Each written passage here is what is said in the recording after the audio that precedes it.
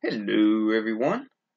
On this video we will be using ratios and proportions to solve some practical problems.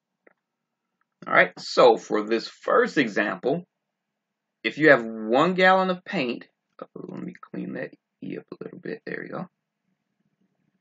And you know it will cover 820 square feet. How many gallons will be needed to cover 2,650 square feet with 2 coats? Okay. Now we're going to assume that you can't buy a fraction of a gallon, so we're going to round it up to the nearest gallon. All right. So what I want you to do is go ahead and press pause and try to tackle this one on your own.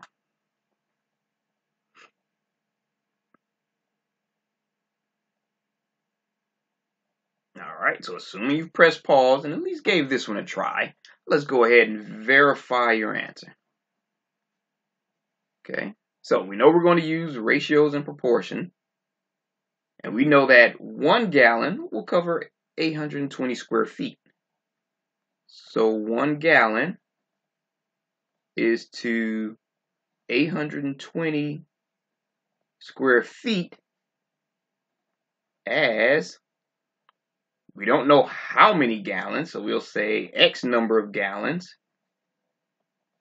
is to 2,650 square feet.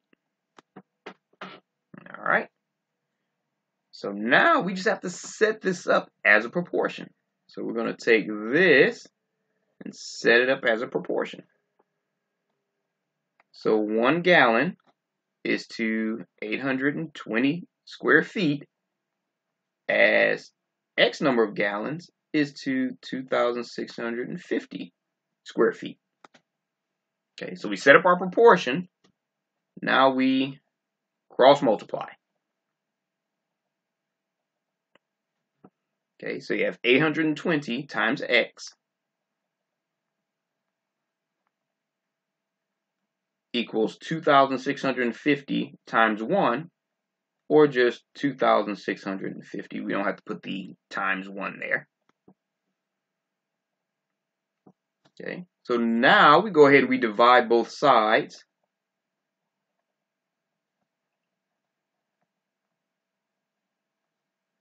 By 820, so we can isolate our unknown variable X. So divide this side by 820 and this side by 820. Anything divided by itself is equal to 1, so 820 divided by 820 is 1. And that gives us 1 times X, or just X, is equal to 2,650 divided by 820. And if we divide that, we'll end up with approximately 3.23 gallons for 1 coat of paint. Okay, so that's how much we would use for 1 coat of paint. Okay, but remember, we want to put 2 coats on there. Okay, so what do? Well, we multiply this by 2. Because if this gives us 1 coat, then we know if we double it, we'll get 2. Okay, so we have 3.23 times 2. Okay, 2 times 3 is 6. 2 times 2 is 4. 2 times 3 is 6. We have 2 decimal digits, so we're going to move the decimal point twice. So we have 6.46 gallons of paint for 2 coats. Okay, now remember, let me scroll up a little bit. You can't buy a fraction of a gallon. So there's no way you can buy 46 hundredths of a gallon, or maybe half a gallon. You can't buy half a gallon. Okay, so that means we have to round up to the nearest gallon. So you will need 7 gallons of paint. Okay, and that's for 2 coats. Now, if you were just doing 1 coat, you would need 4 because you can't get 0.23 gallons.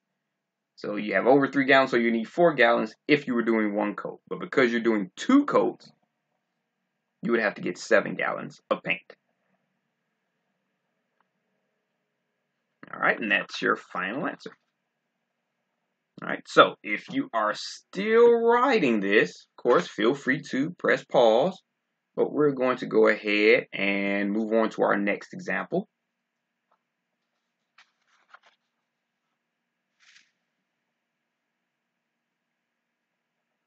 Okay, so for this example, it says the paper needed for a printing job weighs 12 pounds per 500 sheets. How many pounds of paper are needed to run a job requiring 12,500 sheets of paper? All right, so once again, I want you to go ahead and press pause and try this one on your own.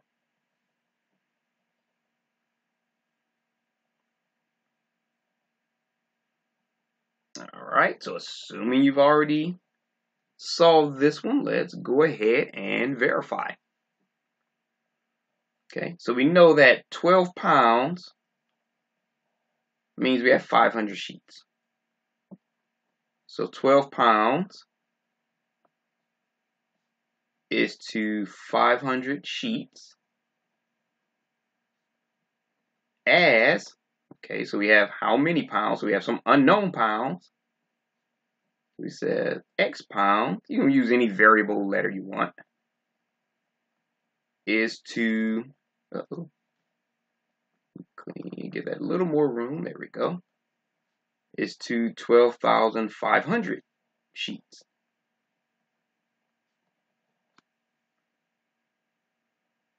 All right, so now we take this and write it as a proportion. 12 pounds is to 500 sheets as X pounds is to 12,500 sheets. Move this up.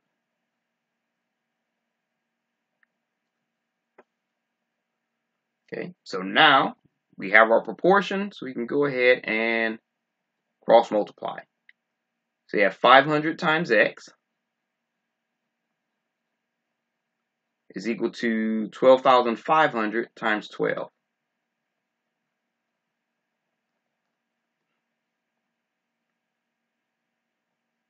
Okay, so we know that 12 times 12,500 is 150,000. So you have 500X is equal to 150,000. Right, so we divide both sides by 500 to isolate our unknown. We divide this side by 500 and this side by 500. Anything divided by itself is just 1. So we have 1 times X, or just X, is equal to 150,000 divided by 500, which is equal to 300. Okay, so we know that if your job requires 12,500 sheets of paper, then X is equal to 300 pounds.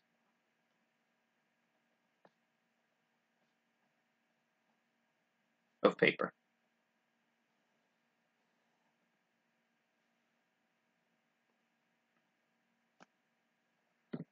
All right, so once again, if you are still writing this, feel free to press pause, but we're going to go ahead and move on to our last example.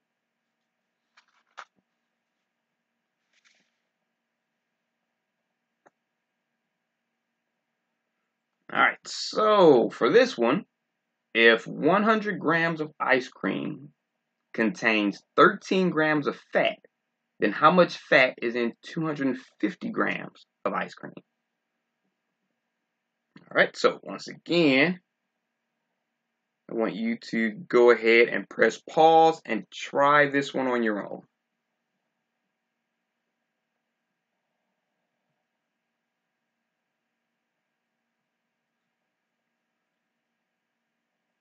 Alright, so I'm assuming you've already worked this one out. So let's go ahead and verify your answer. We have 100 grams of ice cream that has 13 grams of fat. So we know that 100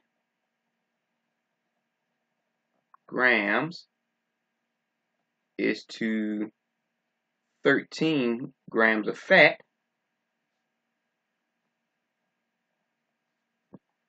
As we don't know how much fat is in 250 grams of ice cream.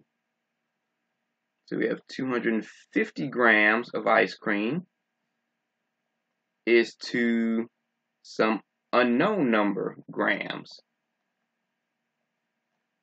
of fat. Okay, so remember, this one's a little bit tricky because they put the fat first and then the grams of ice cream. But you want to have 100 grams of ice cream to grams of fat as 100 grams of ice cream to grams of fat. So you don't want to switch up the units of measure.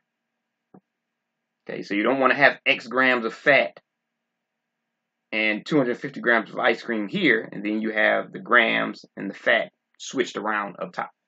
Okay, so you want to make sure they're in the right order. Okay, so this is one of the little tricky parts that you will see. All right, so we're going to take this and we're going to create our proportion. 100 grams is to 13 grams of fat. 100 is to 13 as, let me move this up a little bit, 250 is to X.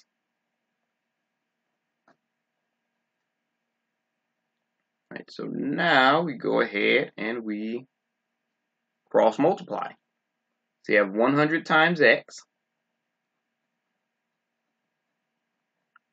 is equal to 13 times 250.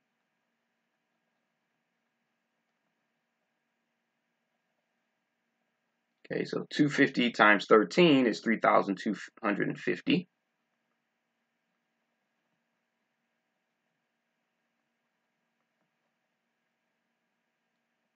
So we divide both sides by 100 to isolate our unknown variable. Anything divided by itself is just 1. So 1 times X, or just X, is equal to 3,250 divided by 100. 3,250 divided by 100 is just 32.5.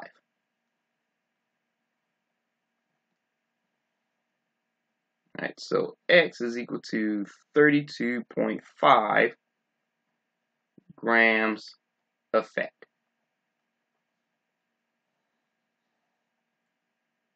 Alright, so 250 grams is to 32.5 grams of fat.